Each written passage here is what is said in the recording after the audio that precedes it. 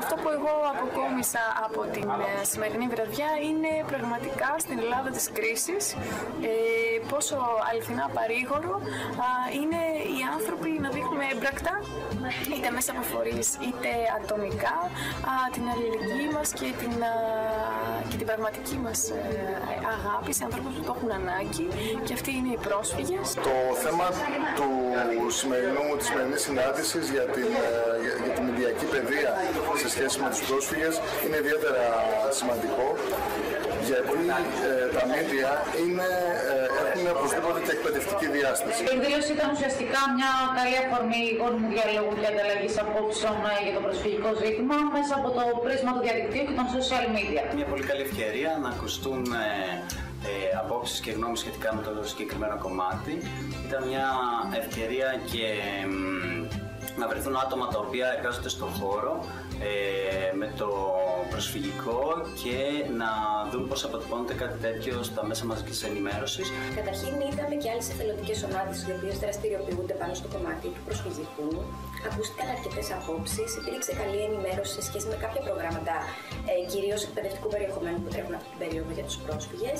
Ήταν μια υπέροχη, εξαιρετική θα έλεγα εκδήλωση.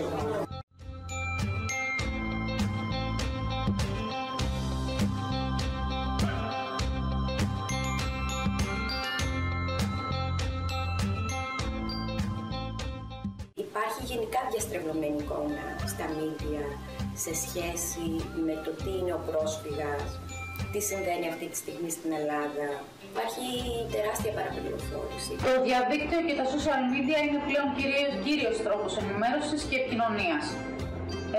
Έχοντας ουσιαστικά τη δυναμική να επηρεάζει αντιλήψεις και απόψεις και να διαμορφώνει συνειδήσεις, πόσο μάλλον στην παρουσίαση κοινωνικών ανθρωπιστικών θεμάτων όπως η μεταναστευτική κρίση και το προσφυγικό ζήτημα, όπου δυστυχώς και μεγάλη μερίδα των media τα χρησιμοποιεί ως θέματα αναπαραγωγής στερεοτύπων και ρητορικής μίσους.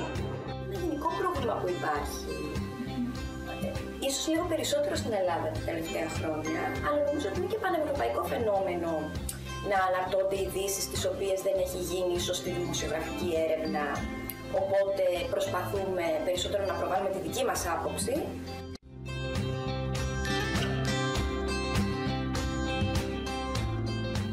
Η Ελλάδα έχει γνωρίσει πολλές μετακινήσεις ακόμα και στην πρόσφατη ιστορία της και οι πιο σημαντικές ακόμα για τον πρόσφυγο. Επομένως, η εστίαση στο πώς αντιμετωπίστηκαν οι προηγούμενες μετακινήσεις, πώς επιτέθηκε η ένταξη των πληθυσμών αυτών στην Ελλάδα, η χρήση παραδειγμάτων από την ελληνική διασπορά. Είναι πολύ σημαντικό να δούμε ότι στο εδώ και τώρα έχουμε αυτό και πώς πάμε παρακάτω.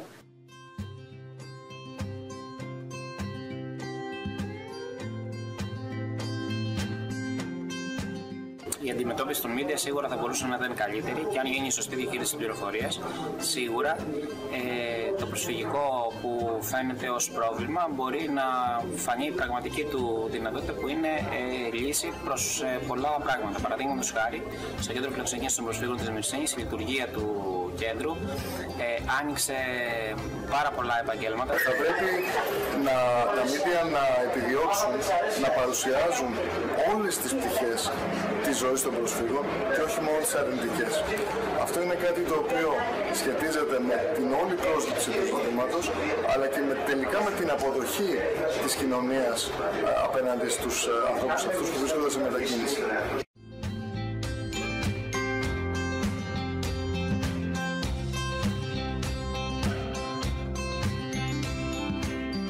Μέσα από τη μηντιακή παιδεία γίνεται μια προσπάθεια να παρέχουν σωστή ενημέρωση για κάποια πράγματα. Όσο στα αλήθεια όντως σημαντικό είναι να εντάξουμε αυτές τις πρακτικές αλλά και τη σωστή χρήση της μηντιακής παιδείας και τη χρήση του διαδικτύου μέσα στην εκπαίδευση, ώστε να βγει ένα αποτέλεσμα ολοκληρωμένο.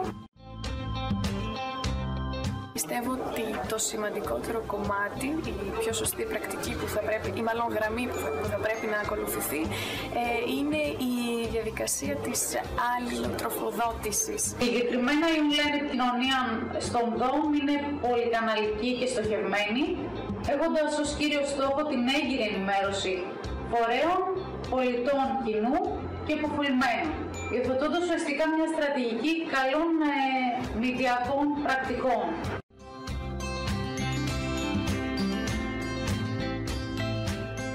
Πρόσφυγες ενημερώνονται από το διαδίκτυο και τα social media και δείχνουν πραγματικό ενδιαφέρον για την απεικόνιση του προσφυγικού ζητήματος. Προέρχονται από Συρία με τη λογική ότι θέλουν να επικοινωνήσουν στον κόσμο αυτό που πραγματικά συμβαίνει αυτή τη στιγμή στη Συρία. Είναι τα περισσότερα άτομα σε ένα ποσοστό, ας πούμε, γύρω στο 60 με 70% τουλάχιστον των ατόμων που έχω δει και σε θεραπευτική διαδικασία έχουν την τάση και να τα εκφράζουν, ακόμα και να μπαίνουν στη διαδικασία της αναπαράστασης όλων αυτών που τους έχουν συμβεί. Είναι πολύ να ακουστεί η φωνή τους.